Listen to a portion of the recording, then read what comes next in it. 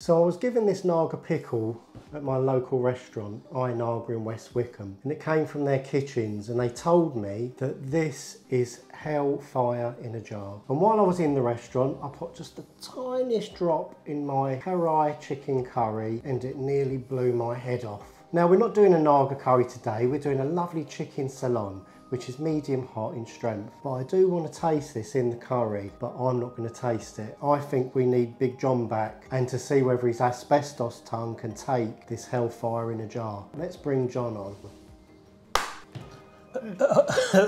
I'm here now. Oh my God, it worked. I didn't know I had magic powers. So John, listen, do you remember when we went to the Indian restaurant and I told you that they gave me this? Yeah. This Naga pickle. I'm going to do a Ceylon today. Do you think you'd try it? Yeah, sure. Are you sure? Yeah. Have you got good health insurance? This is really, I mean, this makes Mr. Naga look like strawberry blancmange. Yeah. Right, so we're going to try this at the end of the recipe. Okay. I'll bring you back then, yeah? Yeah, sure. Right, off you go. Okay. Enjoy the show.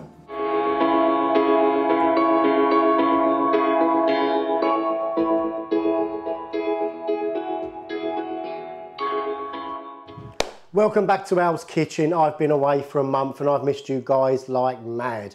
I've been thinking about what curry to do next, and I'm going to do one of the country's favourites. It's chicken Ceylon. Now this curry's been disappearing off menus all over the place, but I'm going to bring it back to the channel today, cooked the nice BIR way, the hybrid fashion. That's the 30-minute series that I've been doing the past few months, where you can cook Indian restaurant curries at home in 30 minutes. I know it was one of my favourites. I used to order all the time with king prawns, chicken or lamb, and that's exactly what you can do with this curry today. What am I drinking? I'm going to get myself half a pint off the pump.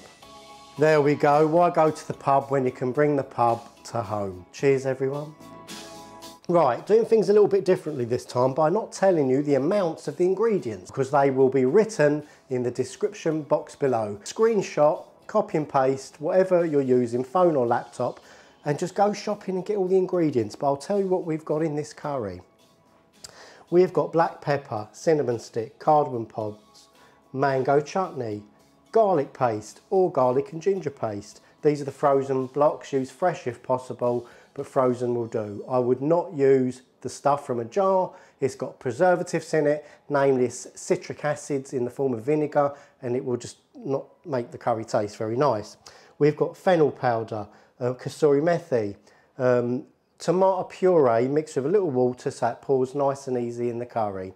We've got Bassar mixed powder or curry powder. Choose one of those. I've gone with the Bassar. It's at the dogs. We've got hot chili powder, 2 teaspoons of Kashmiri chilli powder for the redness. We've got salt.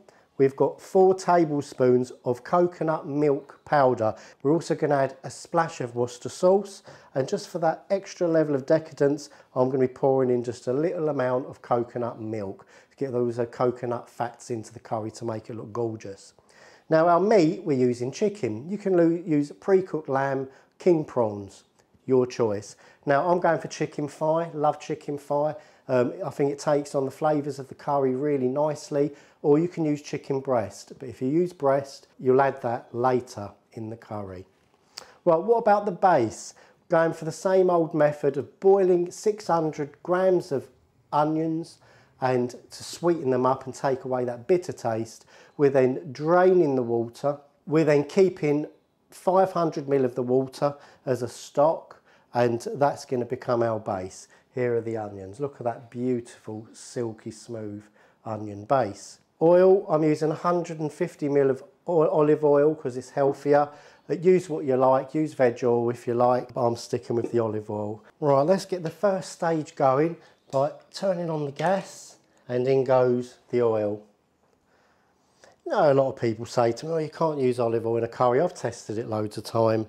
You can't really tell the difference, and because we're not cooking at such intense high heats as you would with your regular BIR curries, the oil is not going to degrade in any way, so therefore it's not going to basically become bad for your health. Right, so the first thing that goes in is the woody spices, so the piece of cinnamon and our cardamom pods. Now this is amazing. People keep saying to me, which is better, these hybrid curries where you're blending the onion in this way, or the traditional BIR where you make a base gravy. I would say to you they're almost the same, because with a base gravy you're pre-making the gravy with all of the ginger, garlic, onions and spices. Here we're doing the onion, but the spices are going in afterward. So the end result is very, very similar, but the trade-off is time. It's going to take you 2 hours just to make a base gravy, whereas this, once you've prepped these few ingredients, it's going to take you 30-40 minutes. So it depends how you want to spend your time. And even once you've made your base gravy, it's going to take you 10 minutes to make each individual curry. These curries produce 4 at a time, as I'm demonstrating in this large pot.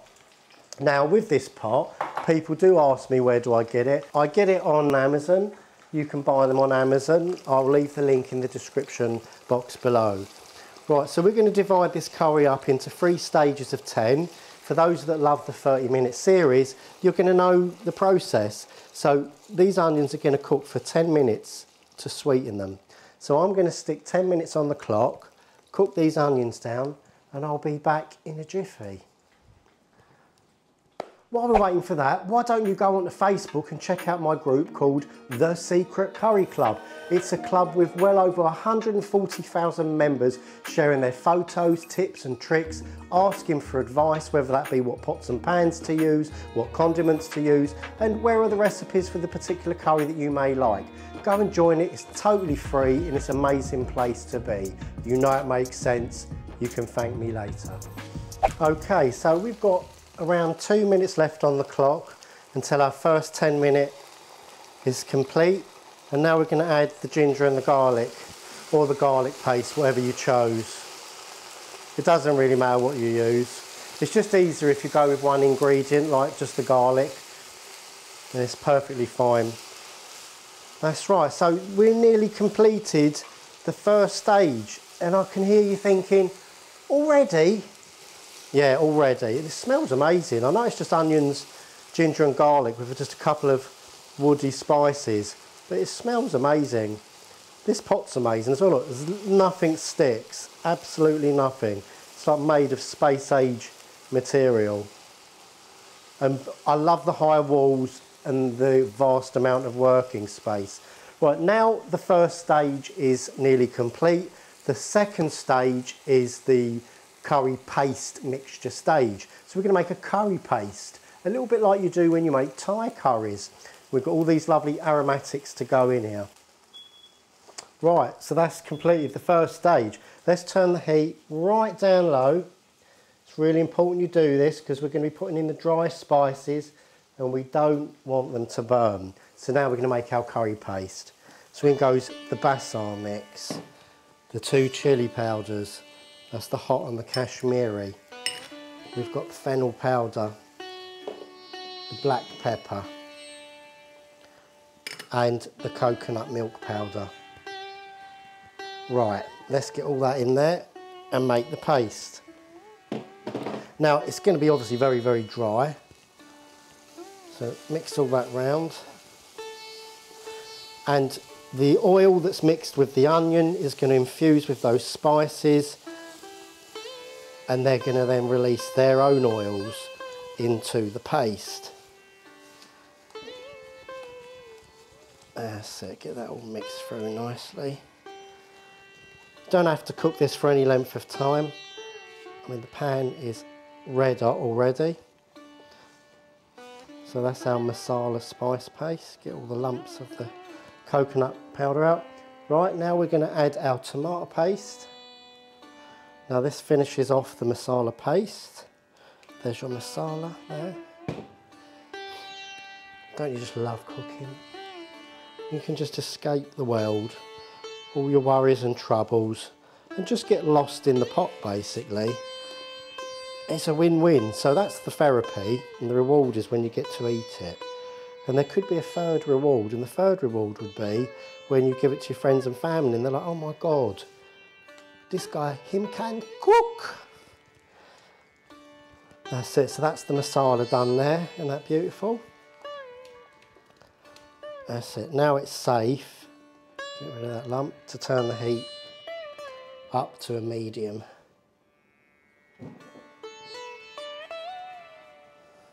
So in goes all of that chicken thigh. And give that a good turn in. Cover the chicken into that paste. Oh, Ceylon. It's been so long since I've had this in a restaurant. If you love Madras, which is like one of the most popular curries on my channel, you're going to absolutely love this curry. Don't have to stir too much. And then to finish that off, we're going to add the onion stock.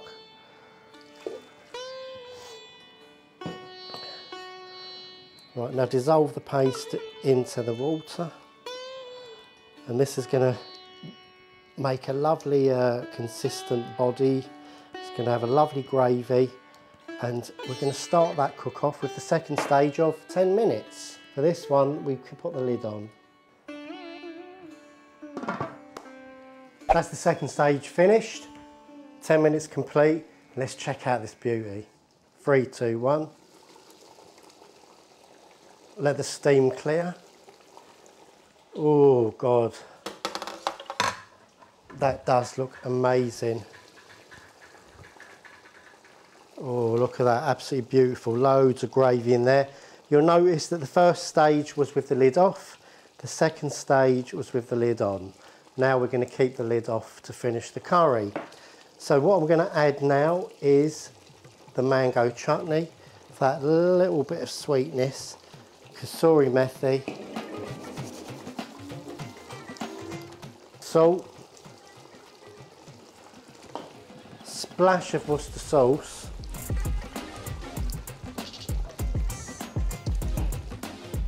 splash of lemon. Right, so now we're already into our third stage, our finishing off stage, the last 10 minutes. So let's stick another 10, this is the final 10. So quick, there's not much you can do in 30 minutes, I'm telling you that now. Well, just for that added little bit of decadence, I'm just going to add an optional, so if you haven't got this, don't worry, an optional splash of coconut milk. Absolutely beautiful. So let's cook that down for the last 10 minutes, and the 30 minutes is the perfect amount of cooking time for the chicken thigh. Amazing, isn't it? I mean, I've absolutely, literally, comprehensively, astoundingly, amazingly, supremely thought of everything. So you don't have to get cooking. This is going to be amazing. See you in the final 10 minutes. Just to remind you that I've been a guest on my first ever podcast in Undercurrent Stories on Spotify and Apple Music. During that interview, you'll be able to find out where it all began for me, why I'm into curries, what my favourite curry is, and more importantly, the secrets to BIR curries, that's British Indian restaurant curries, and what do I think about those curries as opposed to authentic.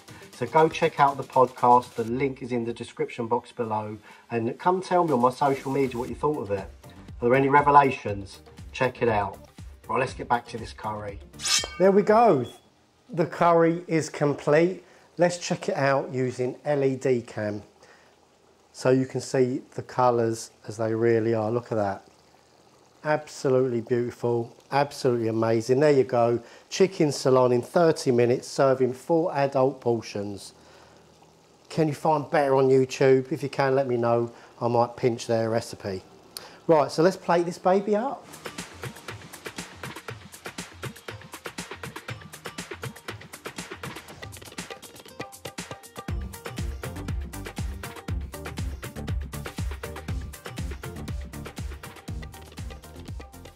Absolutely beautiful. So now I'm going to portion up John's portion, and he's going to have this killer hellfire naga in it. So I'm going to just put a teaspoon in the bottom of the pot.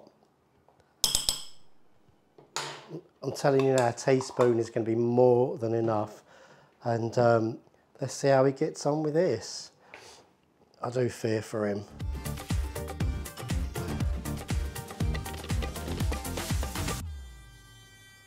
Garnish with a little bit of coriander, like he's going to care after this hits his tongue. And the same Al's Kitchen lemon twist. Now it's time for the taste test. Oh, it's good to be back, and I really enjoyed making that. But I think we need to bring John back before we do the taste test. So after 3, 2, 1. Oh my God, it worked for a second time. Yep. Well, John, so listen, one of these is yours, this one. Right, I've got the bigger bowl, but there's the same portion in it. Yeah. And I've got this, not going to lie to you, I've got this chicken, this Naga chili in it. And I don't know what it's going to do to you. So can I just get you to sign this disclaimer, yeah? Just sign there on the dotted line. Oh, right. You don't need to read it. It basically just covers me in the event of death.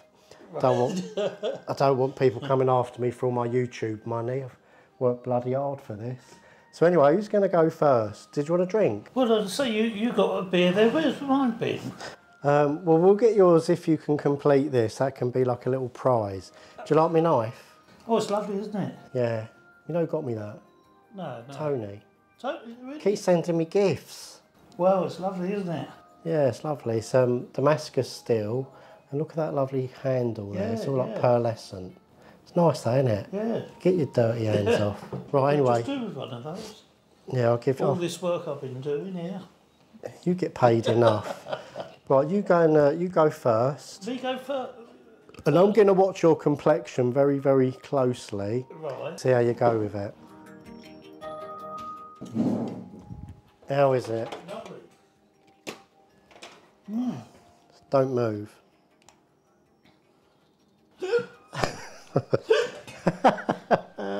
That's your body saying, stop! Oh, blimey. Come on, carry on. Let me have a go first. Go on, you try yours. Look at that, that's lovely. Do you know what? I've been wanting a curry all week. Oh my God, that's lovely. That's beautiful. Oh my God. I mean, I know I sound the same in every video, but John, these curries are just so good, aren't they? I mean, you have literally gone up 1 degree. Well, it's nothing, is it? No, but a degree's a degree. Can you taste the Naga in it? The lady said this is like ridiculously hot. Yeah. I mean, she gets the chilies locally from some, but. Drink. You want a drink? Where's me longer? What do you want, water? Yeah, so she says she gets these chilies locally. I don't know whether they're Carolina Reaper, Death Scorpion, I don't know what they are, but she says this stuff is absolutely lethal. I said, oh, I use Mr. Naga. And she was like, oh God, that stuff's tame compared to this. Really? Now you did the Mr. Naga, how's this comparing on 2 mouthfuls? Well, it's on a different scale, this. Is it? Yeah. Don't move. You've gone up 2 degrees. Do you want some more Naga in it? No, that's fine. For that. You sure? Yeah. Do you know, I only put a teaspoon in it. A whole teaspoon? Yeah, you've gone up, you're just nearly on 3 degrees. Anyway, should we wrap it up or do you want to carry on going? Is it really like burning your tongue? While John finishes his curry off, I will be back soon. I love you and leave you. Next time, we're going to be cooking, well, I'm going to be cooking butter chicken, Indian restaurant style. And so make sure you hit that like and subscribe. Leave your comments in the description box below. Don't forget to join the Secret Curry Club. I'll see you on there. Great club, biggest in the UK. You can get inspiration from there and look at everybody else's masterpieces. And it's going to be amazing. Are you going to lead us out? Could have done with being a bit hotter, but... Really? All right then. Thanks for inviting me. Make sure you do this curry. Watch the next video.